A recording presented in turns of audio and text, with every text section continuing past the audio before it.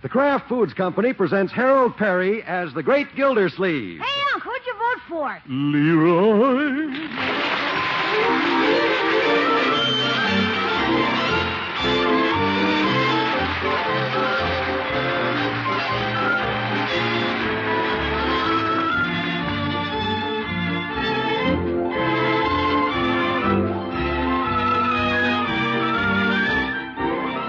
The Great Gildersleeve is brought to you by the Kraft Foods Company, makers of Parquet margarine. Millions of women all over America serve Parquet because it tastes so good. Why, Parquet tastes like it should cost twice as much. To market, to get some Parquet. Home again, try it today. You'll like it, you'll love it, like millions who say their favorite margarine. Parkay, Parquet margarine, made by Kraft.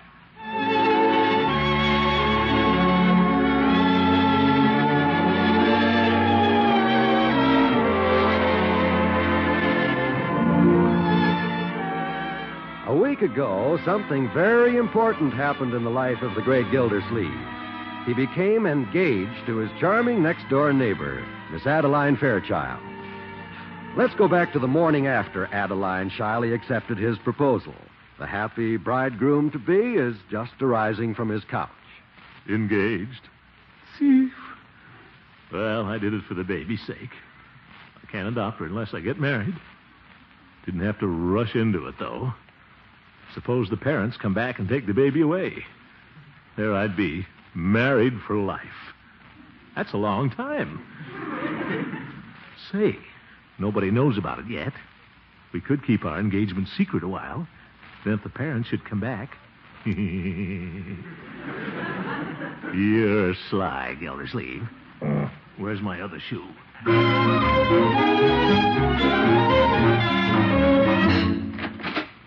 Why, Throckmorton. Good morning, Adeline.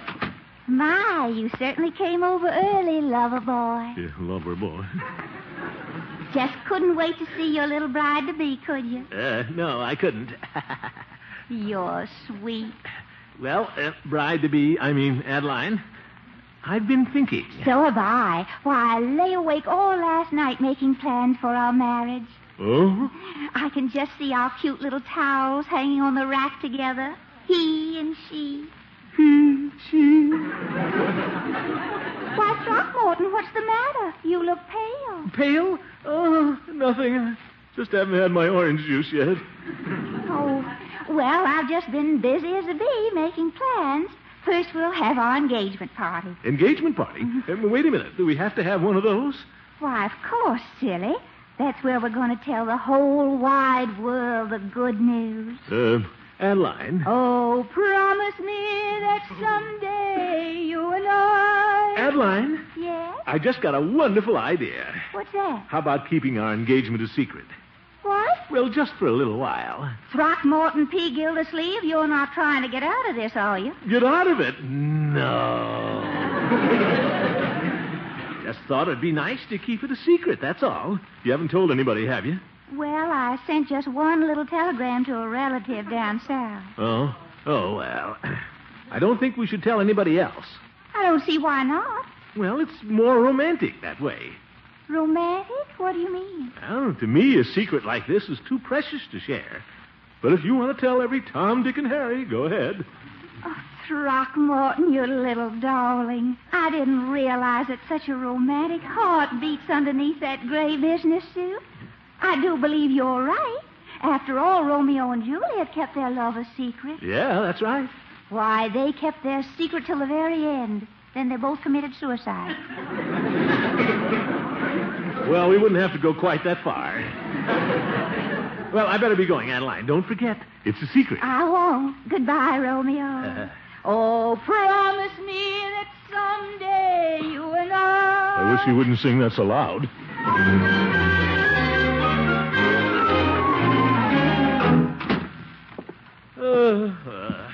You, Unc? Yes, Leroy. Sit down, Unky. You're late for breakfast. All right, Marjorie. Where you been? Been?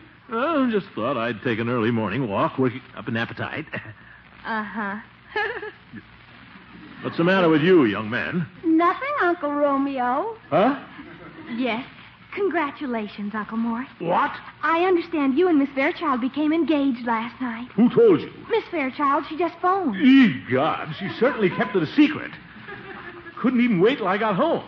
Well, she said you wouldn't mind if she just told the family. Well... Uncle Mort, I think it's the best thing that ever happened. Miss Fairchild's awfully sweet. She'll make a wonderful wife, and now the baby will have a mother. Well, yes. But for the time being, I've asked Miss Fairchild to keep our engagement a secret. What's the matter, Unc? Getting cold feet? Let's show a little respect, Leroy. Now, thank you not to jump to conclusions. We're keeping this to ourselves for romantic reasons. Leroy? You understand? We just won't let it go beyond this room. Sure. All right. Oh, Mr. Gillsleeve. Good morning, Bertie. Well, I guess you're pretty happy this morning, Miss Gillsleeve. Huh? I think it's wonderful. What's wonderful? You and Miss Fairchild getting engaged. Oh, my goodness. Bertie, did Adeline tell you, too? Yes, sir. She told me just now over the back fence. Oh. Why didn't she broadcast it over the radio? Oh, she told me not to tell anybody. She said it was a secret. Some secret. Isn't it thrilling, Bertie? It sure is. A nice man like you should be married, Miss Gillsleeve. Well, thank you, Bertie, but this is a secret. So we're not going to talk about it, are we? No, sir. Bertie won't talk about it. Good. But I know you're going to be mighty happy. Miss Fairchild's going to make a wonderful wife. Now, Bertie, we said we would... Yes, sir. Bertie won't talk about it. Good. Now that's settled. Just think. Pretty soon you'll be married for life. Bertie? Bertie won't talk about it. All right. Yes, sir, Mr. Gillsleeve. You ran a good race, but the parson finally caught up with you. Bertie? But don't worry. Bertie won't talk about it. I don't want any breakfast.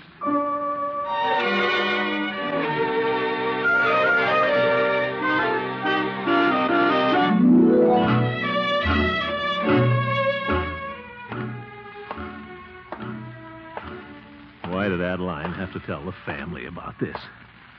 Oh, well, as long as it doesn't go any further, I guess it'll be all right. Got a lot of work to do today. I'll just bury myself in the water reports. Morning, Bessie. Oh, good morning, Mr. Gildersleeve.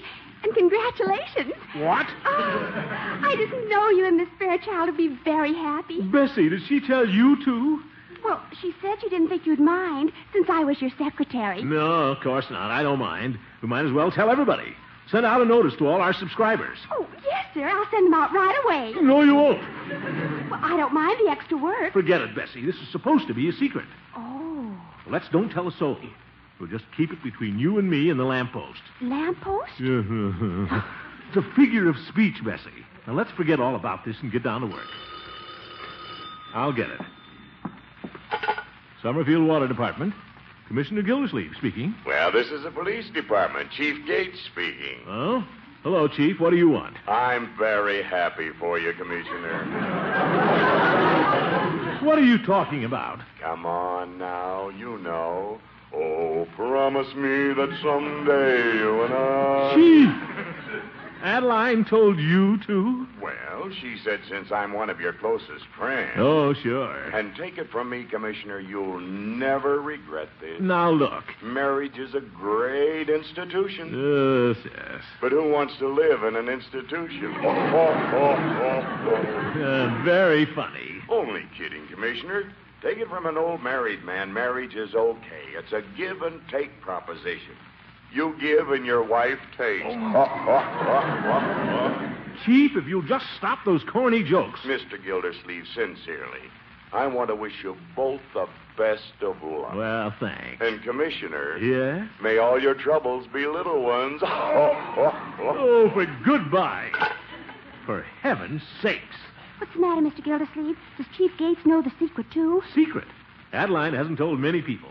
Only Leroy, Marjorie, Bertie, Chief Gates, and you. I wonder who else knows about it.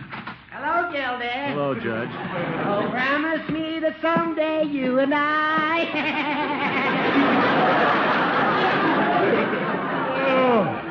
Oh, another one. And may I be the first to congratulate you? The first?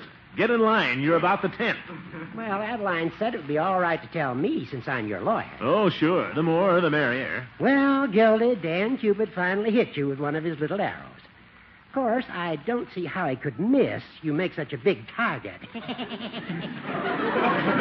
I'm just going to ignore that, you old goat. And Gildy, Miss Fairchild said I'd be invited to an engagement party before long. Oh, she did.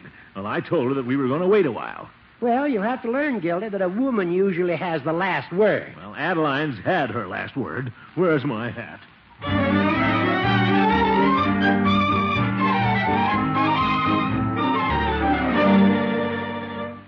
Adeline, I'd like to talk to you. You know, Throckmorton, I've had the busiest morning. Yes, I know that.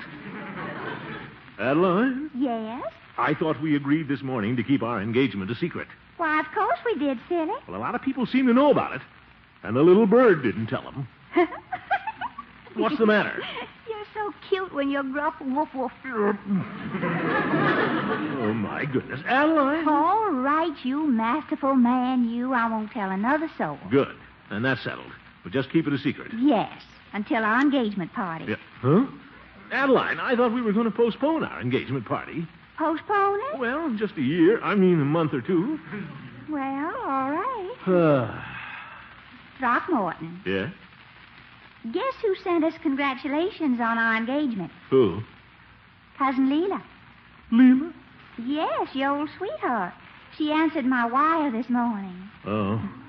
She says she hopes we'll both be very happy. Of course, she doesn't mean it.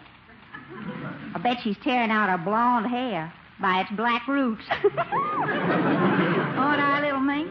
Leela and I were just good friends. Now, Throckmorton, she said to tell you she'll never forget those moonlit nights by the reservoir. Oh? She did? Throckmorton, Huh? what are you blushing about? Am I blushing? You haven't forgotten her, have you? I have to. No, you haven't. You're still in love with her. Adeline. I see it all now. That's why you want to keep our engagement a secret, you bluebeard. Adeline, please. You never want to have our engagement party. Yes, I do, Adeline. We'll have the party real soon. We'll have it any time you say. Oh, that's wonderful. How about tomorrow night? I don't think we could, Adeline. We don't have the invitations printed. Oh, I ordered the invitations this morning. You did? Uh-huh. I've taken care of everything. You certainly have. Oh, Throckmorton, I'm so happy, aren't you? Oh, yes. Oh, promise me that someday you and I...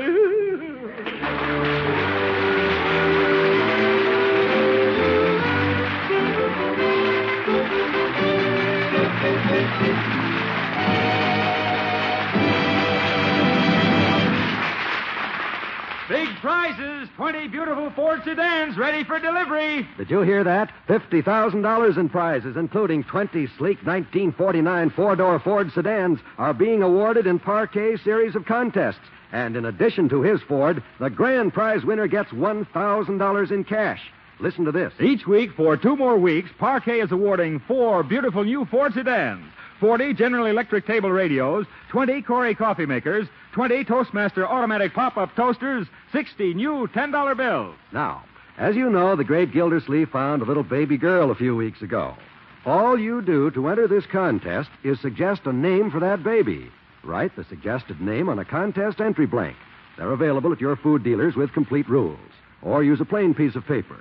Send entry, your name and address, and 1 red flap from the end of a package of Parquet margarine to Parquet Margarine, Box 736, Chicago 77, Illinois. Be sure to enclose your Parquet dealer's name and address. Friends, go after the car that everybody wants, the beautiful 1949 Ford sedan. Hurry, though. This Saturday is the closing date in this 4th week's contest. Mail your entry to Parquet Margarine, Box 736, Chicago 77, Illinois, now. Names of earlier winners will be announced in a few minutes.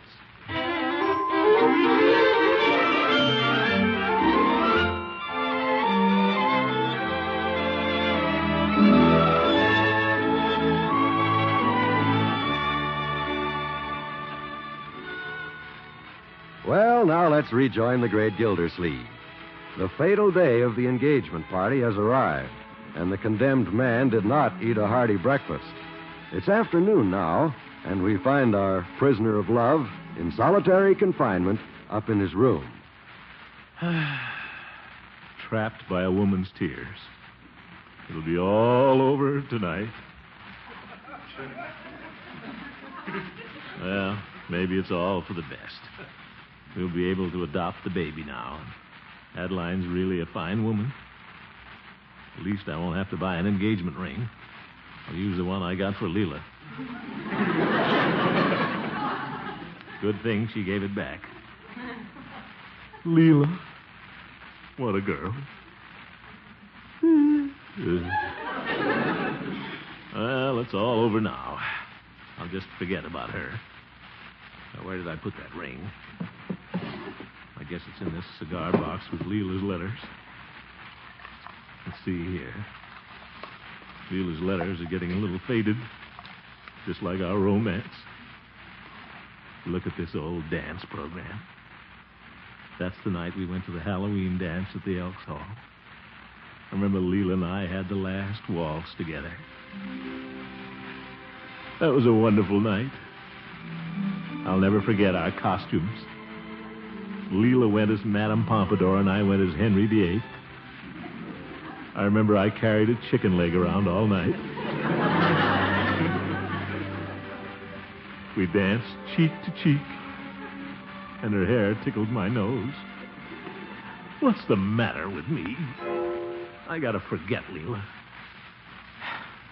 Now, where's that ring? What's this? Oh, that old blue ribbon I won at the 4th of July picnic. What's it say? Second prize, fat man's race. Leela and I had a wonderful time at that picnic. I remember after lunch we took a walk down by the brook. We sat there on the bank and watched our reflections in the water. And I stole a little kiss, and she made me put it right back. And then we... Gildersleeve, you've got to stop this. Remember, you're getting engaged to Adeline tonight.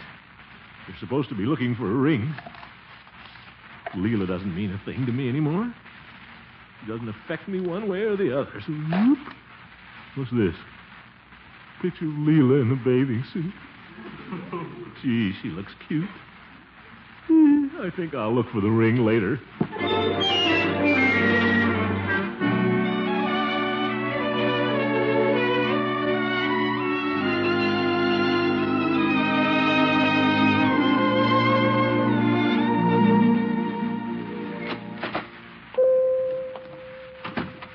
Hello, Peavy. Yeah, hello, Mr. Gildersleeve.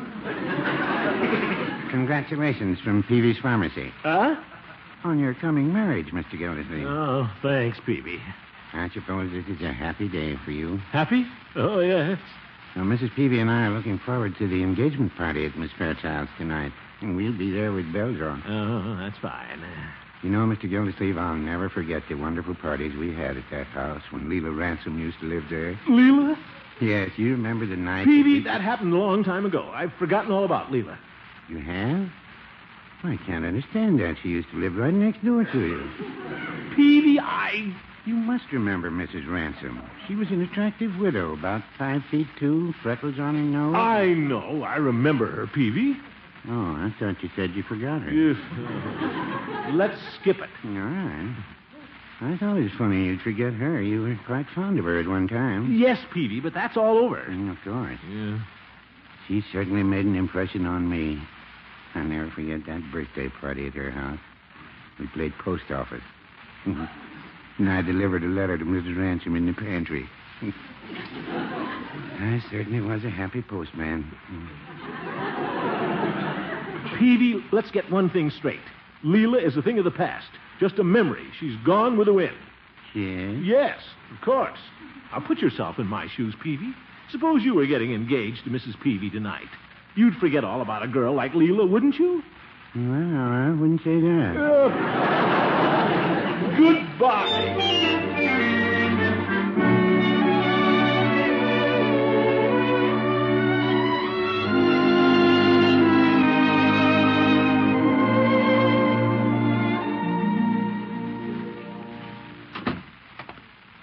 Well, if it ain't the commish. Hello, Floyd. Well, I got an invite to your funeral. I mean, engagement party. Yeah, we can dispense with the barbershop humor, Floyd. Just give me a haircut. Sure. Hop right up in the chair, and I'll spruce you all up for the night. All right. Oh, promise me that someday you and I... Floyd, don't sing that. Okay. Gives me the willies. Say, commish, tell me something. Whatever happened to Leela Ransom? Leela? Now, why should I know? I'd forgotten all about her. Uh-huh. You used to have quite a pash for that Southern belle. Floyd, that's ancient history. A thing of the past. Mm-hmm. Well, you're right, commish. When a man gets engaged, he's got to forget all about other women. That's correct. So I'm glad to see you putting Leela out of your mind. Well, I am. That's good. She don't bother you at all no more, huh? That's right. But, commish, Leela sure did look cute in a bathing suit, didn't she? She sure did. Goodbye, Floyd. I don't need a haircut.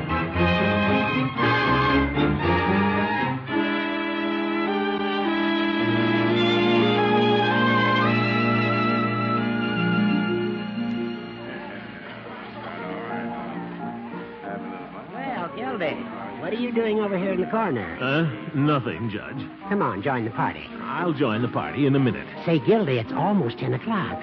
When are you going to announce your engagement? Pretty soon, Horace.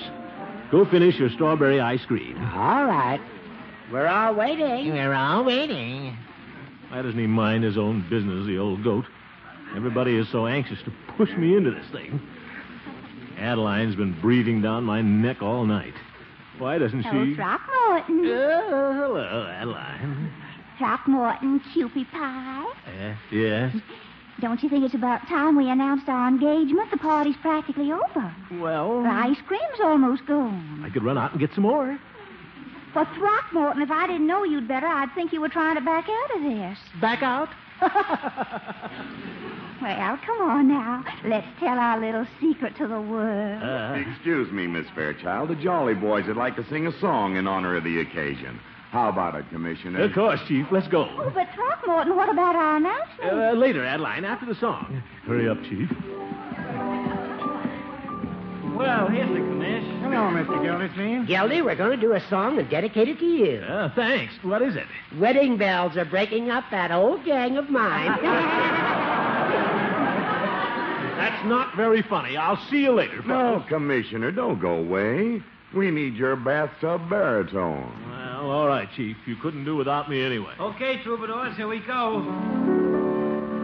Nice old down on the corner, that's a pretty certain sign that wedding bells are breaking up that old gang of mine. All the boys are singing love songs.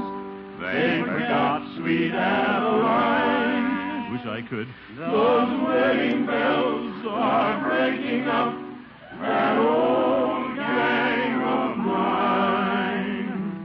There goes Jack, there goes Jim, down through Lover's Lane. Now and then we meet again, but they don't seem the same. He'll miss you. Gee, I get a lonesome feeling when I hear those church bells chime. Those wedding bells are breaking up that old gang of mine. Ding dong.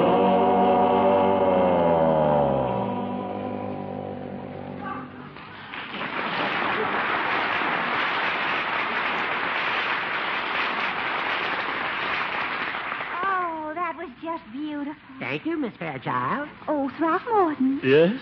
shall we make the announcement now? Announcement? Well, in just a minute. What? I have to get the ring, Adeline. It's in my overcoat hanging in the hall. I'll be right back. You hurry now. Hurry now. This is it. Can't stall any longer, Gildersleeve. Farewell, Leela. Guess I'll never see you again. Let's see, the ring's in one of these pockets here. Maybe I lost it. No such luck. Here it is. Guess I'll have to go in and face the music. I could just walk out the front door here, run away. I'd have to come back someday, get a clean shirt.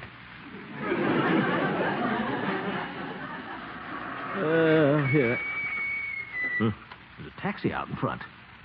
Somebody's getting out of it. A woman. She's coming in. That walk looks familiar. I wonder if... No, it couldn't be. Yes, it is. It's Leela.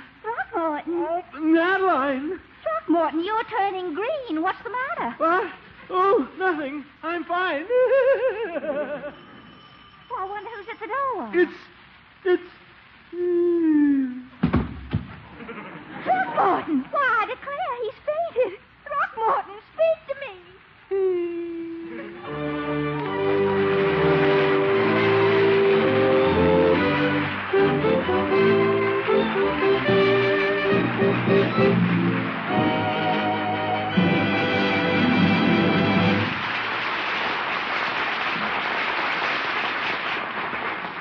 Here they are, the names of the top winners in the second week of Parquet's $50,000 baby naming contest. Here are the entrants who have won 1949 four-door Ford sedans. Nancy McAnally of Philadelphia, Pennsylvania. Mrs. H.D. Lashier of Box 107, College Station, Berrien Springs, Michigan. Mrs. S. Lewis Johnson, Jr. of Dallas, Texas. Mrs. Cecil R. Bollner of Frankfort, Kentucky. Accept our congratulations. Winners of 140 other prizes in the second week's contest will be notified by mail. Remember, $50,000 in prizes in all are being awarded, but next week's contest is the last. So send in several entries, maybe 4 or 5, to boost your opportunities to win the 1949 Ford sedan. Above all, friends, hurry.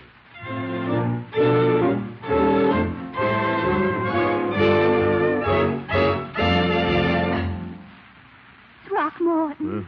Throckmorton, darling. Oh, Adeline, what happened? You fainted, Throckmorton. I did? They carried you out here on the front porch to get some fresh air. Oh, better stand up. Clear my head. Let Adeline help. There you are. There. You feel better? Yeah.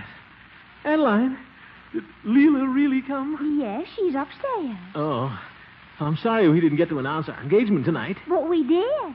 Huh? They couldn't revive you in time, so I made the announcement. You did? Yes, we're engaged, lover boy. We are? Throckmorton!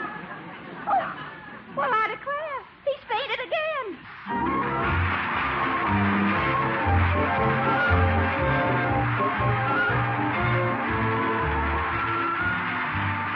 The Great Gildersleeve is played by Harold Perry. Adeline Fairchild by Miss Una Merkel. The show was written by Gene Stone and Jack Robinson with music by Jack Meakin. Included in the cast are Walter Tetley, Mary Lee Robb, Lillian Randolph, Earl Ross, and Richard LeGrand. This is John Wald saying goodnight for the Kraft Foods Company, makers of the famous line of Kraft quality food products. Be sure to listen in next Wednesday and every Wednesday for the further adventures of the Great Gildersleeve. Good night.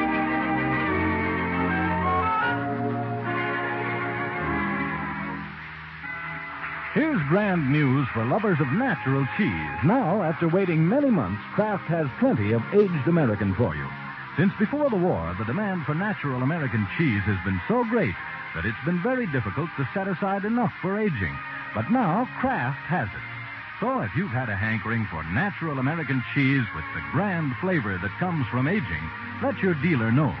Tell him you want aged American, the Kraft kind. Take home a big wedge cut from a golden wheel. Ah, there's a lot of eating enjoyment in a wedge of American cheese, especially if it's aged American by Kraft.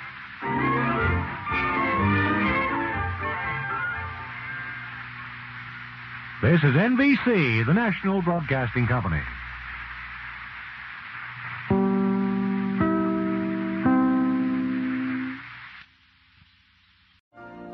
You've been listening to the OTR Gold Network. Find more classic radio at otrgold.com.